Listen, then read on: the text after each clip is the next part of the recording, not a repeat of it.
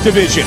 Jersey's own Mike Massenzio plans on defending his home turf as he welcomes the Czech Republic's Karlos Vémola to the UFC's middleweight division.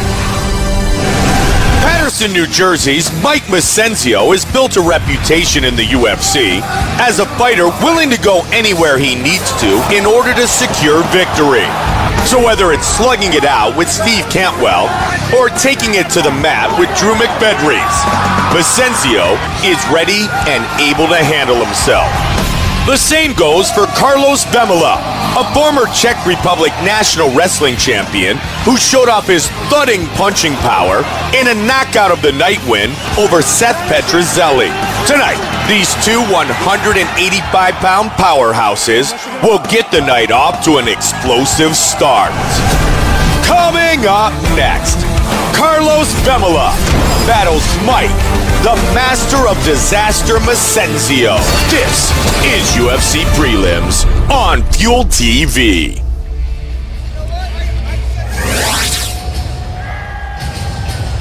Karlos Vémola, born in Prague in the Czech Republic, fighting out of London, England.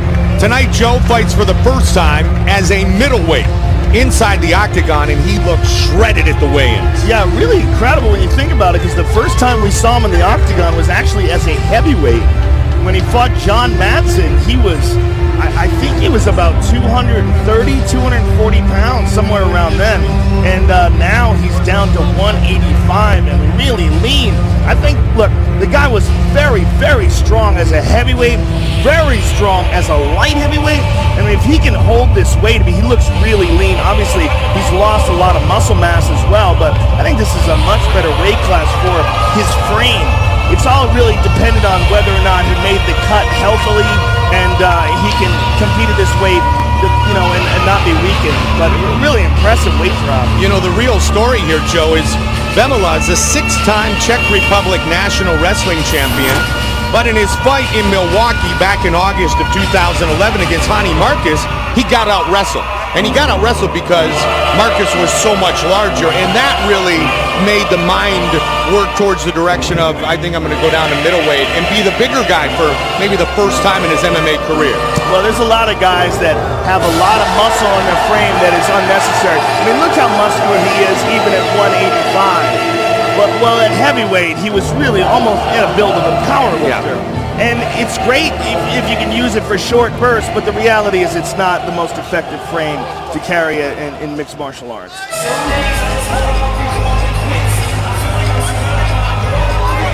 His opponent is New Jersey's own Mike, the master of disaster, Massenzio. Massenzio coming off a fight in Rio de Janeiro with Husamar Paul Harris, who will fight later tonight live on Fox. Coverage begins 8 in the East, 5 in the West.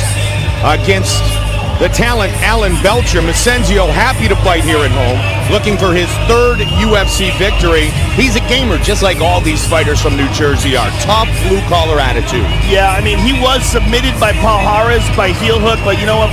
Paul Harris gets a hold of anybody's leg, you got a real big problem on your hands. Before that fight, though, that was a very quick fight. Before that fight, his victory over Steve Cantwell really impressed me, Mike, because what he showed in that fight, he showed his striking. We've always known that Massenzio is a very good ground technician, real good wrestler, real good submissions, but what he showed in the Cantwell fight was that he's really improved his striking. Really improved his technique, his ability to dodge punches, his defense, everything about his attack against Cantwell was much improved. So I was really impressed by that. I'm really looking forward to see that progress even further tonight. The master of disaster, Mike Massenzio.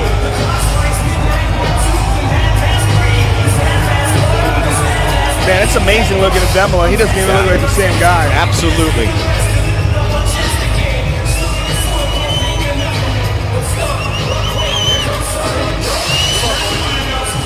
Our tale of the tape for this middleweight fight. Karlos Vémola, fighting for the first time at 185, is 26 years old. Mike Massenzio, 3 years his elder. Vémola will have the reach advantage. With the official introductions, here is Bruce Buffer. Ladies and gentlemen, this fight is 3 rounds in the UFC middleweight division.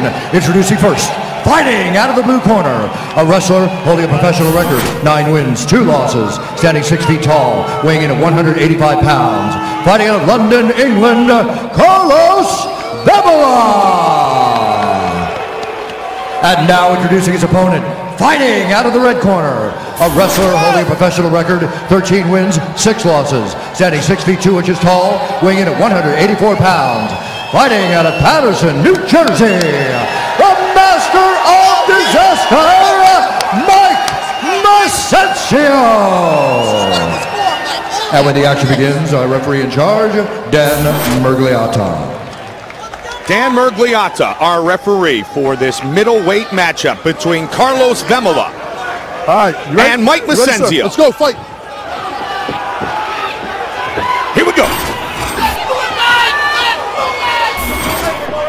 Massenzio, as Joe said, really came out and put on a striking show in his last victory in the UFC against Steve Cantwell. So he's confident with his hands. Vémola looking for the takedown, and Massenzio gets very nice. But what a quick escape and stand up by Vémola. But a good takedown attempt by Massenzio. Southpaw Massenzio in the black trunks, white trunks for Karlos Vémola. Vémola hanging on to the front choke here, keeping the weight on Massenzio's neck and upper back. Snaps him down. Yeah, very nice. Spins to the back. Decides not to go all the way around though. Massenzio's blocking with his left arm here. Again, Vémola very strong at 285. It's just going to be ridiculously powerful down here at middleweight.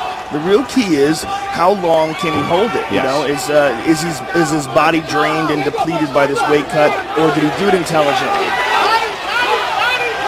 So far, Massenzio back up to his feet. And Massenzio has to feel that way as well, Joe. I mean, he knows he's got to weather the early storm and try to test the cardio of Karlos Vémola. Good inside leg kick. Powerful leg kick by Vémola. I mean, his legs are just that of an NFL fullback. And they're a lot smaller than they used to be. Yeah, no kidding, right? When you said during the walk-ins he looked like a power lifter, that's a great description. Nice knee in the clinch by Massenzio. Yeah, Vémola landed a little, good straight left by Massenzio. Working right in front of our broadcast position. Massenzio showcasing his hands again. Yeah, and that's really a big improvement in that Cantwell fight. I mean, he had always been a good striker, but Cantwell is a very technical striker, and Massenzio really took it to him in that fight. Showed a much improved jab, much improved head movement. Takedown attempt, but right into a guillotine. Got to be careful here. Ooh, that's a tight grip, Mike. That's a tight grip. Massenzio trying to work his way out of it. He's closing his eyes, spreading those hands apart. He's tucking it. Good job by Massenzio. He's tucking in that chin, slowly but surely, trying to get his head free. He's turning purple there, though. Yeah, he certainly is. He's free, though. Good submission defense by Mike Massenzio. And now he has top position. That defense, that really showed his experience, how he is slowly but surely. Well, you guys got to work from here, okay, just later. And he's still trying to catch his breath now. Yeah. Well, Vémola's a vice grip. That guy grabbed the hold of your neck. Trying to posture up. Just past the midway point of the first round. Fight scheduled for 3 5-minute rounds. Yeah, Vémola has him in the lockdown here. Holding on strong to that half guard. And let that up. He's going to use that underhook. Yeah, use that underhook to stand up and eat some knee in the process. Massenzio did a real good job of following him. And has him pinned up here against the cage in front of us. Massenzio very, very aggressive in this fight. Massenzio, a 2-time New Jersey State Wrestling Champion and a National Junior College Wrestling Champion. His only loss was to C.B. Dalloway, UFC veteran. Nicely done with the lead left. Nice. And that straight left again finds a hole. The real improvement of the hands of Massenzio is so clear. Another straight left. He's all over him too, Joe. His pace is relentless here in the first round. He's snapped him down. He's holding on here. He may go for a gator roll, Mike. This is the same choke that it's the Mark Schultz headlock. I mean, it is a choke. It's a front headlock, but it also is a choke as well. And that's what Matt Hughes used to put Ricardo Almeida to sleep with. Look at this side control by Massenzio. Massenzio really starting to take over this fight, Mike. Massenzio more than a 2-to-1 advantage in strikes so far. Looking to lock up the choke. Yeah. Vémola spins out of trouble for now. And this explosion with Vémola. Look how quickly he gets back to his feet.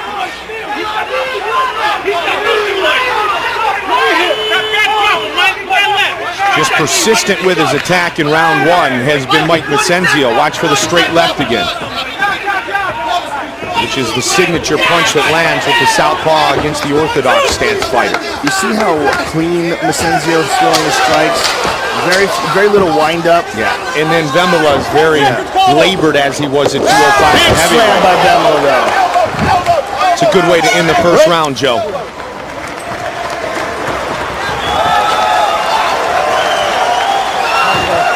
Vémola with the slam late, but Massenzio with a ton of pressure in that first round. Can you still sit? Have a seat, Mike. Have a seat. Look. Sit. That's cool. How you feel, Mike? Listen. You guys. No overcommit.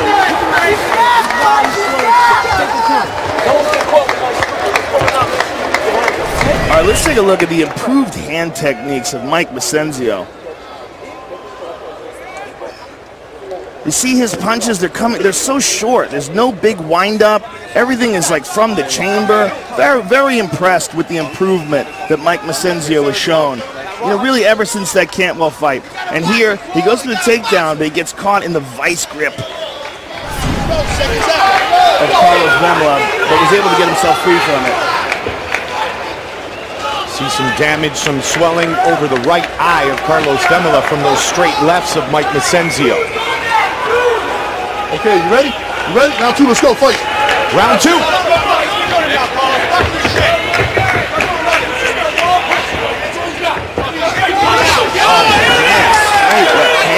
Great combination to begin the second round. That'll send a huge message early here in round two. Good right hand there by Vémola.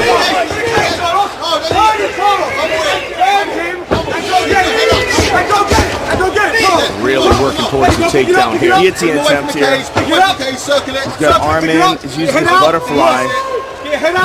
Massenzio Joe is a Brazilian Jiu-Jitsu black belt.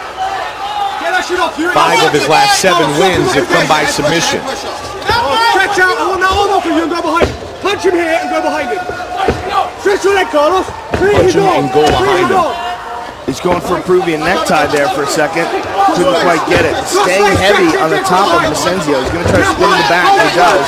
Uh-oh. Big power by Vémola. It's a good position for Vémola as he picks up the pace. Vémola's got a rear naked. It's all over!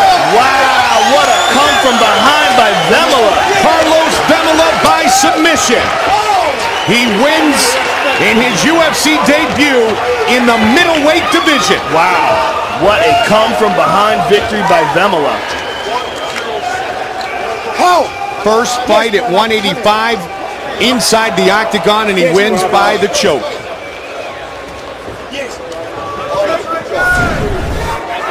You see, as soon as Vémola got him down and then spun to the back, and you heard his corner calling out for that, he hit him with these heavy left hands. I mean, Vémola carries so much power, and then no hooks in or anything. He just got that choke and hung on, and Massenzio was forced to tap. And I think a lot of it was getting softened up by those big power punches first. That was a rear naked tap. Here is Bruce Butler with the official decision. Ladies and gentlemen, referee Dan Burley has called a stop to this contest at 1 minute 7 seconds of round number 2. Declaring the winner by submission due to a rear naked choke, Karlos Vémola.